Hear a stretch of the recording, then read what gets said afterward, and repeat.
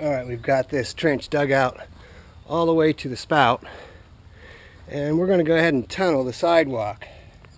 Today it looks like I can probably use the tunneling shovel here.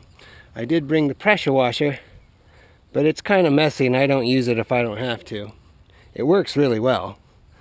But this one looks like it has enough rock underneath the sidewalk that I can use the tunneling shovel and get that all out of there. Inside this tunnel, if you look carefully, you'll see that I've scraped the top of the tunnel or the bottom of the concrete. Hit the top, twist it, twist, twist, twist. Then you scrape the sides and twist, and then just pull out what's dropped into the bottom of the tunnel with your tunneling shovel.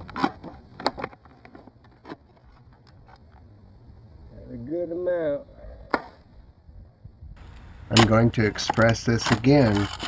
Scrape the top, then scrape the sides and twist. There's a couple of positions you can use. One is kneeling, the other is to straddle the trench.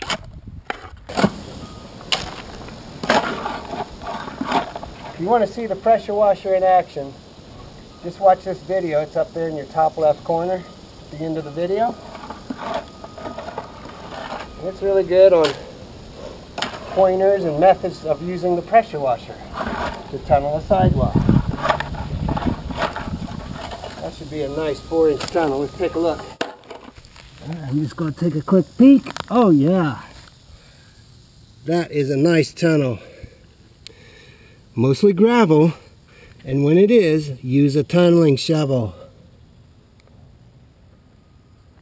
If it's a lot of clay, or if it's mostly clay, then you might want to use a pressure washer. But the tunneling shovel manually gets it done in about 5 to 10 minutes. Alright, let's go ahead and continue with the installation. We're installing 4-inch pipe, and if you've made a nice tunnel, the pipe will go right through there.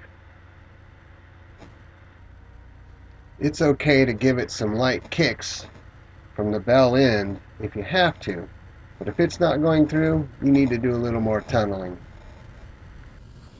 Oh, this looks real good. Nice tunnel, nice hookup up here at the downspout, and the pipe that's coming in from the short roof.